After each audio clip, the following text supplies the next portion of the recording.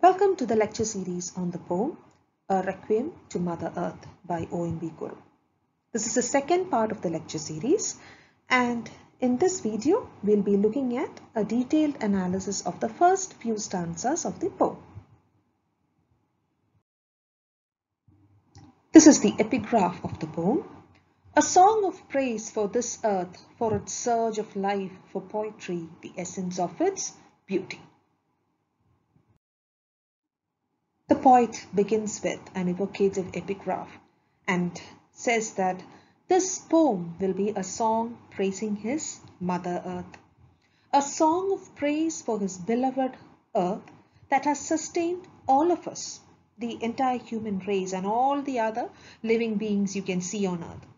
He celebrates her vitality and the poetry that he sees in her.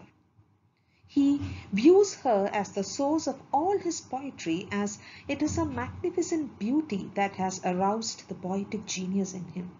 So, you can say that the poem is not just for Mother Earth, it is also for the cherished ideals of life, poetry, and beauty. This earth not yet dead, in the imminence of your death, may your soul rest in peace.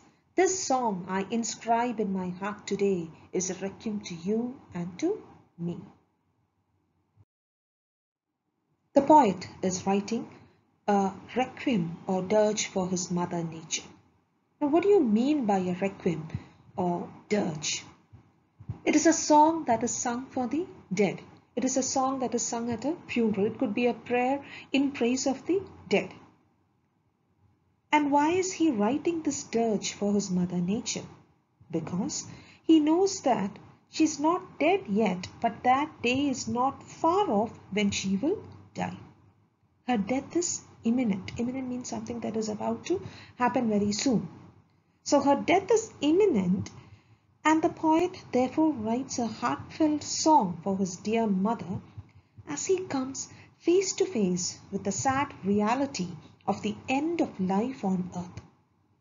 He emphasizes the fact that this dirge that he is addressing to Mother Earth is also a dirge for him. In fact, it is a dirge for the entire human race, as none of us will be able to survive without nature to sustain us. When tomorrow you lie benumbed in the enveloping shadow of the dark poison flower of death, none will be left here, not me either, to mourn, to moisten your dead lips with our tears. Therefore, I inscribe this to you, Mother Earth, not yet dead, in the imminence of your death, may your soul rest in peace. The poet imagines a bleak and desolate time in the not so distant future when our Mother Earth will lie numb in the clutches of death. She will lie bereft of all sensations. That is why he uses the phrase, when tomorrow you lie benumbed. She is without any sensations. She is numb all over. And when does one become numb like that? When one meets death, when one is dead. And he imagines the shadow of death slowly creeping upon her, and the shadow is cast by the dark and poisonous flower of death. It is ironic to imagine that something as beautiful as a flower can cause you death, and the image evoked is that of a flower that is at once beautiful and deadly. But as the mother faces her death, none of her children will be spared either. The children won't be able to mourn their mother properly. They won't be able to bid farewell to her with their tears. Why?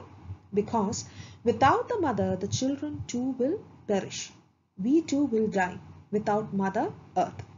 Humans have to understand that they cannot live without the protective embrace of Mother Earth. And the poet bids an early farewell to his mother, because death is looming behind it. It is certain that the entire planet is going to its doom. Therefore, the poet wishes to write his dirge while he still has time.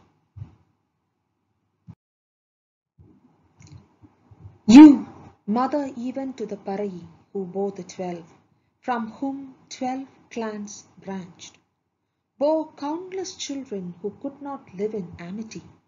You saw them with your own eyes devouring one another.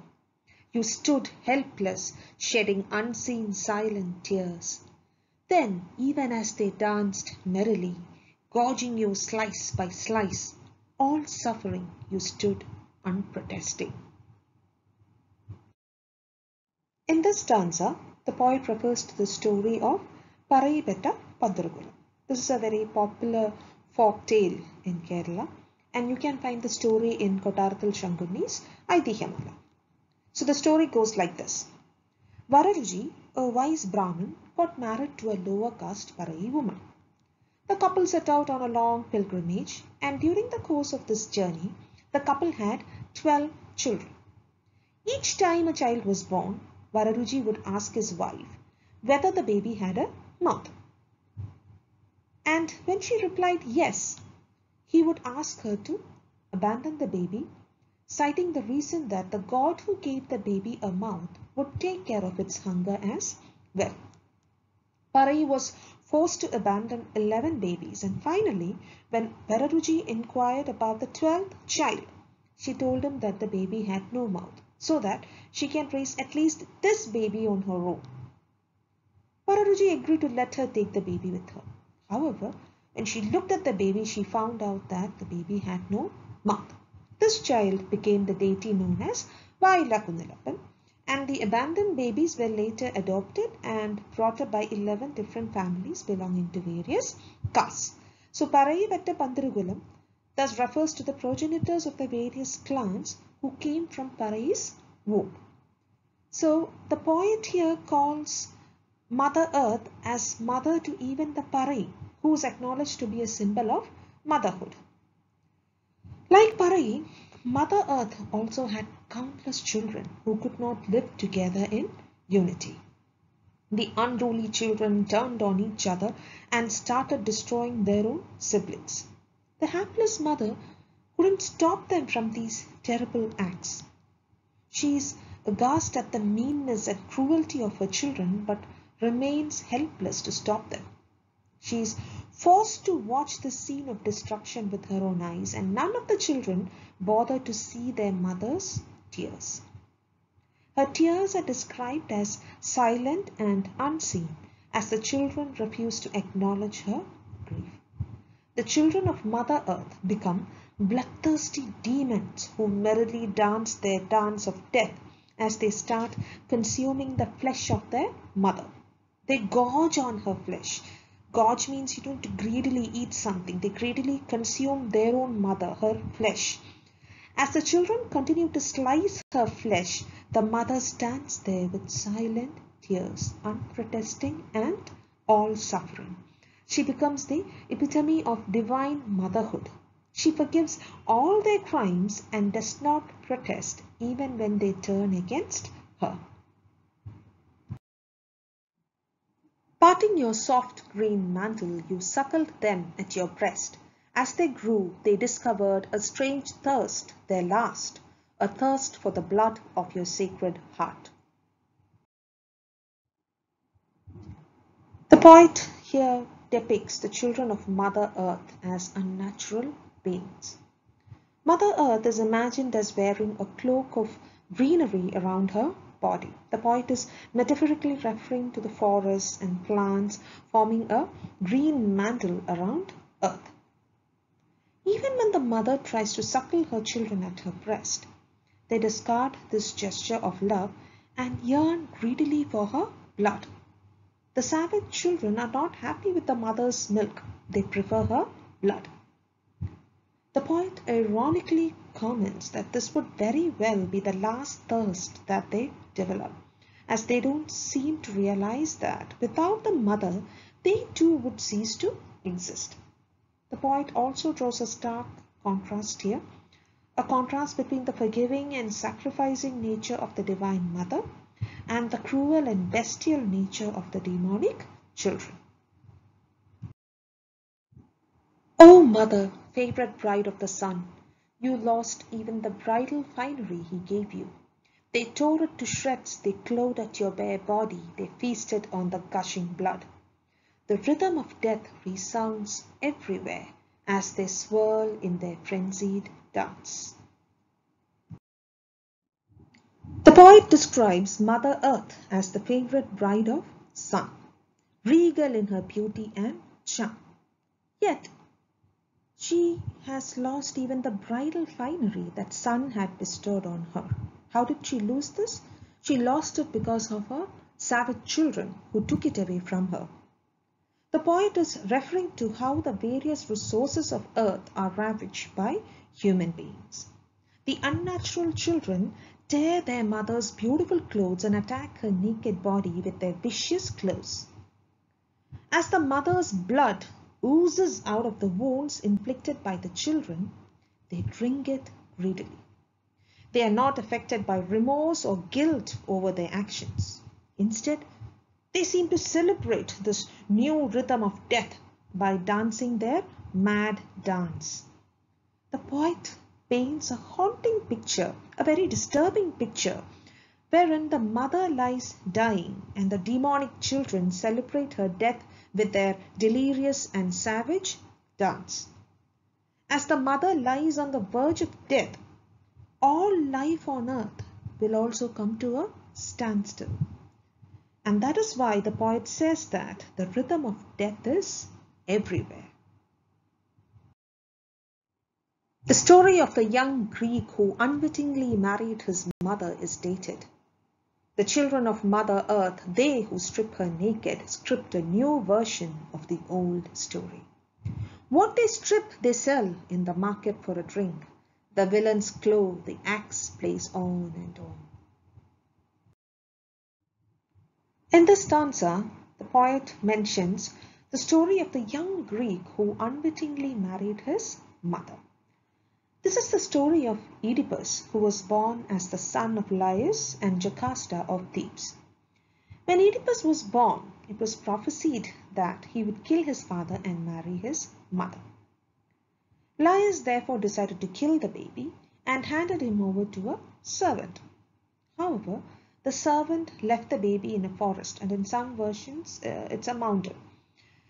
And from the forest, the baby was found by a shepherd. The shepherd gifted the baby to the neighboring king of Corinth, who was childless, and this king brought him up as his own child. When Oedipus grew up, he learned about the prophecy and he was horrified and he ran away, as he didn't know that he was adopted. And on his way to Thebes, he got into a fight with an old man and killed him without knowing that it was his father Laius. Oedipus reached the kingdom of Thebes and found the throne vacant. And he married Jocasta, the queen of the old king, in order to claim the throne. He had several children by her, and after that, when a plague fell on the kingdom, everybody wondered as to what really happened. And then the truth is revealed by the blind prophet Tiresias. When she came to know of the truth, Jocasta committed suicide, and Oedipus was so devastated that he blinded himself and went to live in exile. So the poet brings in the reference to this story as he wants to emphasize the sacred bond between a mother and her child. See, Oedipus married his mother, or he committed the unpardonable crime of marrying his own mother in ignorance. He didn't do it on purpose. So even in that ancient story, the crime was committed out of genuine ignorance. Oedipus never knew that Jocasta was his mother. But look at the children of Mother Earth who are rewriting the old story and creating their own terrible version.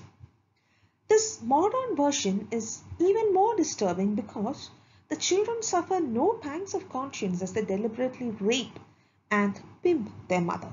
The savage offspring willfully molest their mother and then sell her honor for trivial pleasures.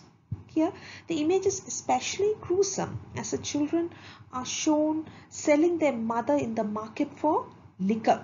Okay, the poet says, When they strip, what they strip, they sell in the market for a drink. That is how the children of Mother Earth treat her. The poet is here referring to the various ways in which we exploit nature and her resources. He makes a specific reference to the evil of deforestation. He talks about the villain's claw or the axe that goes on chopping trees. Mother Earth is now naked and cowering in shame as her children have taken away her clothes, her honor, and her dignity. The eyes of the blazing sun shoot rays of fiery fury. June clouds hunt for drinking water, December nights hunt for cold. April dawns hunt for a tiny flower, sylvan rivers hunt for swirling currents. The rhythm of creation is shattered, the wheels of the chariot of life are stuck on their course. Your sweet memories are all I have, till the last dregs of sense remains in me. I who took shape from you and from you took life.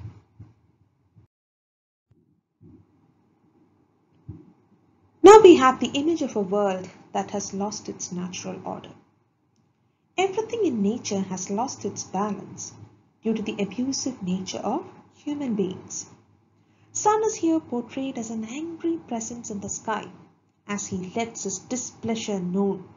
Why is he angry? Why is he so furious? He is angry with the children of Mother Earth for destroying her. In an earlier stanza, Mother Earth had been described as the favorite bride of Sun. In this unnatural world that we have made out of our greed, that we have fashioned out of our greed, everything has lost its rhythm. December nights are no longer cold. December is the month associated with winter season, and yet the poet now says December nights are no longer cold. April mornings no longer bear witness to beautiful spring flowers. April is the month that is associated with spring season, the season of fruits and flowers, and yet now you can't see a single flower in April. And the rivers in the shady forests no longer have water. The rhythm of the natural world has been destroyed, and the wheels of the chariot of life are no longer moving. It is stuck, and this stagnation is harmful for all life on earth, and yet humans don't seem to care. The poet solemnly assures the mother of his unflinching loyalty and says that he cherishes her sweet memories as his most prized possession. He will treasure these memories as long as he is alive. He says, till the last dregs of sense remains in me. Dregs here mean balance or residue. The poet acknowledges that he owes everything, his life, his inspiration, everything to Mother Earth. Without her, the poet cannot exist. So we come to the end of our second lecture on the poem, A Requiem to Mother Earth. In the next lecture, we will be completing the detailed analysis of the poem. Thank you.